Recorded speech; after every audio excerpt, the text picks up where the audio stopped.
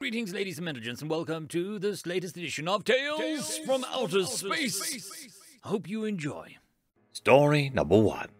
Joyful, written by Nora Naya Toast. Before the day in the forest, she had run only 3 times in her life. It was unseemly for a Fane to run. They were supposed to espouse calm and authority, and being seen to move faster than a gentle glide was a betrayal of those qualities they had cultivated for generations. She thought it silly, and had questioned why diplomats had to act this way. But the word of her mother was the law in her household. Her questions stopped not long after. The first time she ran was as a child, caught up in excitement by something long forgotten.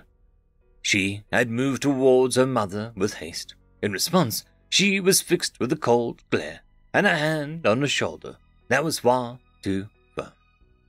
"We don't run, darling," her mother had hissed. "Never let others see you act so inappropriately." The excitement deflated out of the child, and she spent the rest of the day with watery eyes. That day, running was shameful. The second time she ran was as an adult, and her homeworld was torched by raiders of the north. In the face of death, her calmness shattered. She sprinted away from the epicenter of the attack, screaming in fear as buildings shuddered and fell to their knees around her. She remembered little of that day, except how her legs and feet hurt for weeks after. That day, running saved her life. A human scout ship, visiting for respite and caught up in the fighting, spotted her in a field as she outran a wall of fire. They swooped down and rescued her. The captain pulled her into a hug as the ship exited the atmosphere. She stood, wooden, unable to hug back, cry, or say a single word. For 2 years, she did not speak. The human crew were friendly. Banter flowed between them like water, and although the Fane they rescued didn't respond with words, she smiled at their jokes and pulled faces instead. When her entire race vanished, the survivors of the torching packing themselves into starships and leaving without a trace, the humans kept her grounded. Over time, they became closer than family, and over those 2 years, as they visited world after world, and introduced her to ideas and ways of life that she could never have imagined, she eventually came to trust them with her life. The third time she ran was on Earth. The humans took her to see their homeworld, parking the ship in an area surrounded by woodland. Her and one of the humans found the captain's stash of alcohol and shared it with the crew. The entire crew was soon rolling around and giggling and making sport of throwing bottle caps at each other. Later, in the light of the full moon, the Fane woman and 3 of the humans stumbled out of the ship towards the woodland. Hey, race you to the clearing," one of the humans called, and took off into the thicket. One human followed, laughing, still holding a bottle of beer. The third looked at the Fane woman, seeming to stare right at her soul with hazy eyes. "Run with us," she said. "Just once. You don't have to keep up appearances here." Then she took off as well. The Fane woman, tipsy and a little confused but eager to take part in the fun, started to walk, following them. But her legs acted on their own accord, and suddenly she was running, following the humans by the sound of their laughter. And as she ran through the thicket, hair catching on branches and skin being snagged by the occasional thorn, she started to catch up to the rest. As she did, they whooped and hollered in encouragement. The wind picked up, casting dead leaves into a spiral, and she felt the kiss of the cold on her face. Her breath came fast, but the world seemed to slow as adrenaline coursed through her veins. It was at that moment that she emerged into a clearing. She was fast, faster than she had realized, and she had beaten everyone else. As she looked to the sky, she saw the light of the full moon, illuminating the clearing in a glow reminiscent of her homeworld. Her world tilted on its axis.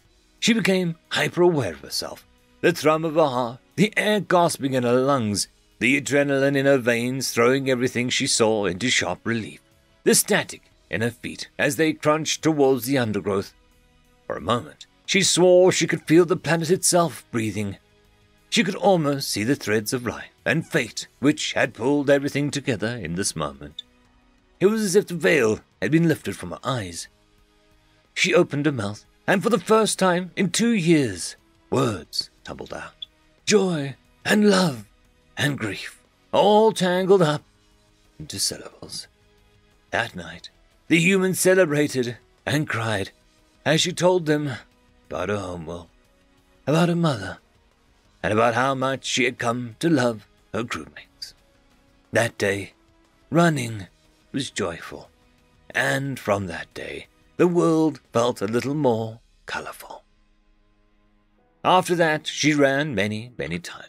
The crew, while on a pit stop, entered her into a marathon on a planet known as the Sea of Lilies. She protested at first, but eventually acquiesced.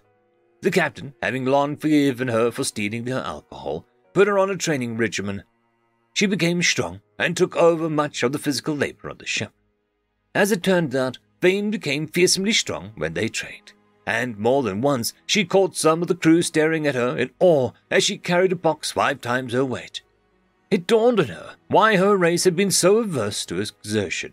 They had been afraid of frightening others, but she knew her friends were not afraid of her. Her being in a marathon was a source of curiosity and discussion. The Fane had not been seen in 3 years, and for one to reappear so suddenly, and in a marathon no less, was perturbing to Benny. Nevertheless, she attended, ignoring the attention trained on her by the other races. The memories of her past swiveled in her as she ran.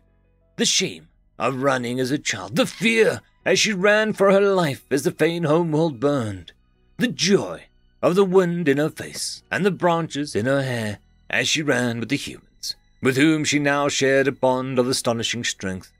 She felt the burn in her legs and the gasping in her lungs, but she continued, determined to show this world who she was. She won. "Why did you enter?" one reporter asked her in the aftermath, as she held the middle aloft and was lit up by a flash of cameras. "The humans I travel with saved me," she replied. "They saved my life. But they saved my sanity too. They taught me how joyful it is to just, let go of everything and run." She wiped a tear from her eye, then continued, "Maybe my people will see what I've done someday. Maybe they'll come back. Maybe they'll realize that they don't have to pretend to be something they're not." That evening, she received an encrypted message, its source unclear. "I am proud of you. I was mistaken when I told you your actions were inappropriate." She would cherish that message for the rest of her life. End of story. Story number 2. The Lost Song, written by a glass of whiskey. In summary, the ordering of the planets forms a secret message, no doubt left behind by some immensely powerful ancient being. Today I've deciphered and shown that message to you. It had been a long presentation, but he felt he nailed the finish, although the last half an hour was more of a mixed result. Loud snoring from his only audience member was a large part of that. It had really screwed up his rhythm. Yes, you're a nutcase," said his still slightly dazed audience. He had woken up to the sound of air horns, some kind of demonstration on how messages could be stored in short and long blasts of sound. Those long parts had really made an impression on him. The audience member continued, "Already knew that. Got that memo and the presentation, unfortunately.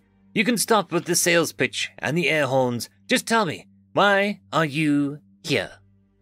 There was some scraping of hooves. I need to borrow your spaceship." "No, you don't. Remember what happened the last time." "Come on! Oh, that was one time." "Wanted to watch a supernova, was it? Did a bit more than scratch the paint, frankly. I'm surprised you even survived. And now you want to do it again?" No, didn't you listen to a word I said? Ancient civilization, secret message, come on!" "Right, and no murder bots this time." "That hardly ever happens." "Twice. It's happened twice." With a deep sigh, he took a look at his crazy friend, then reached deep within and found forgiveness, in the hope Then he might get to witness his friend making a very large and silly fool of himself. Fine, I'll let you borrow my spaceship. Woohoo! It had been an unlikely victory, but a fine one. But I'm coming with you, and I'm flying. What? But what if there are murder bots? Yeah, this time we check before there is murder bots there, not after landing and seeing them scramble all over the ship trying to get in.